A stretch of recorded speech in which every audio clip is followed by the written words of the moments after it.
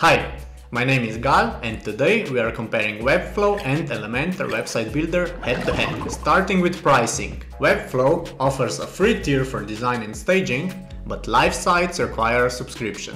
The basic plan begins at $14 a month, with prices scaling up to $39 per month for more features and traffic.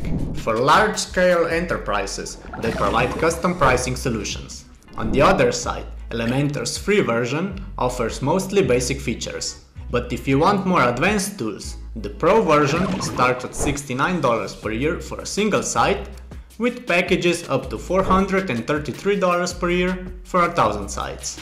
Remember, if you're using Elementor, you'll need to account for the additional cost of WordPress hosting, which can change based on your provider and traffic needs. In terms of pricing, Elementor alone is the cheaper option, but if you count in all the rest of the plugins that you'll need to run a site with, it might not be a better deal. For this video though, Elementor gains a point in pricing. Next one, ease of use. Webflow is designed for those with a solid understanding of web design and development. Although it's primarily a no-code platform, it still requires quite a deep understanding of how to design websites and how to optimize them. Elementor, on the other hand, is known for its user-friendly drag-and-drop interface, which is why it's one of the most popular website builders for users of WordPress. It integrates seamlessly with WordPress and it offers a lot of starting point templates that make designing a website easy even for beginners. That's why Elementor gains a point in ease of use department. Now, the learning curve.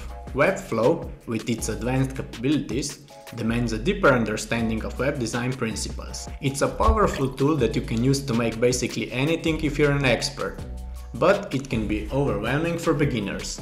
Elementor, while still versatile, is a lot more forgiving. Its intuitive design and WordPress integration make it easier to learn, especially for those already familiar with the WordPress ecosystem.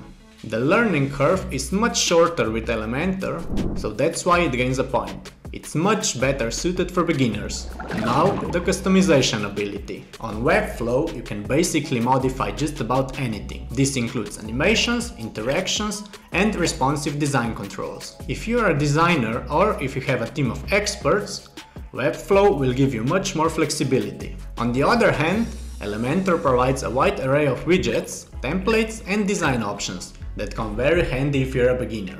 In terms of customization, Webflow gains a point. If you're an expert, you'll be able to achieve much better results with Webflow. What about complexity of websites? When it comes to the complexity of the websites you can build, Webflow is especially powerful for creating sophisticated, responsive, and interactive sites. If you have a SaaS business that requires constant iteration, making complex changes will be much easier and much more powerful in Webflow.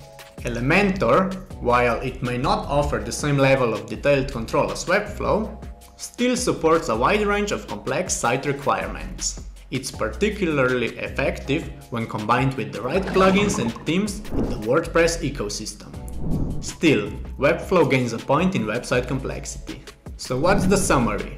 Webflow is ideal for design professionals or companies with teams of experts and those needing extensive control over their website's design. But it comes with a steeper learning curve and higher price point. Elementor is more accessible, budget-friendly, and integrates well with the WordPress environment, making it a lot more catered towards beginners. Your decision should be based on your technical skills, design needs, and budget constraints. But if you're thinking about which website builder to choose, you can watch our next video, where we talk about the comparison between Webflow and WordPress. See you in the next video!